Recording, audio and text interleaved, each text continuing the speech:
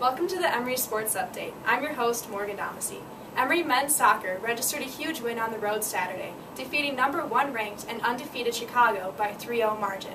Junior Mustafa Katab got Emory on the board in the 15th minute with his 4th tally of the year, while classmate Tyler Walsh doubled the Eagles' lead later in the half with his first career goal. Senior Christian Meyer closed out the contest scoring early in the second half with his second marker of the season. Freshman Cole Gallagher picked up the winning goal, knocking away 4 Maroon attempts en route to his 4th shutout of the year. The Eagles, winners of 7 straight and owners of a 9-2 overall record, host NYU on Friday and Brandeis on Sunday. The golf team enjoyed a strong performance at the Royal Lakes Oglethorpe Fall Invitational, coming in runner-up out of 18 teams. The Eagles posted a 36-hole score out of 583, just 4 shots off the pace from first-place finisher Greensboro College.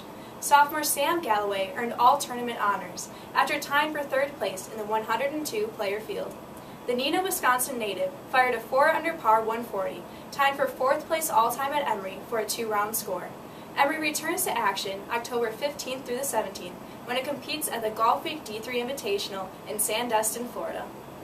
The women's soccer team split a pair of games this past week, winning at home against Huntington College before coming up short on the road at number 1 Chicago.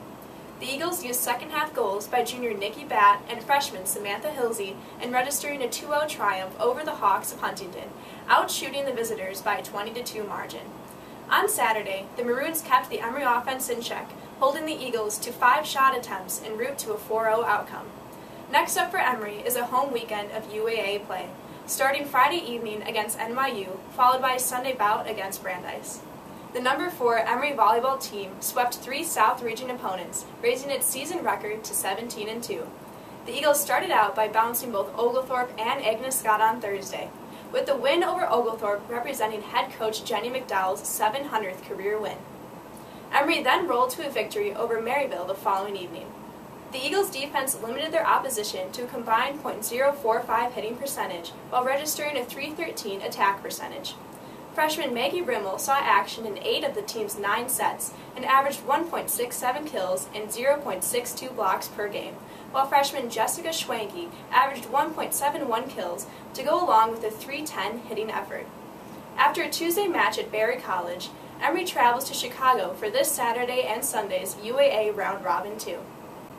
Senior Bridget Harding and freshman Isabel Gonzalez-Rico highlighted the Emory women's tennis team's effort at the Mercer Gridiron Classic in Macon. The pair each won 4 matches and advancing to the championship round of singles, with Harding's weekend performance giving her 90 career wins, the 3rd highest mark in program history. Both Harding and Gonzalez-Rico will compete at this week's ITA Oracle Cup in Rome, Georgia. That's it for this week's Emory Sports Update. And remember, to get the latest on Emory Athletics, go to www.emoryathletics.com. Thanks for watching.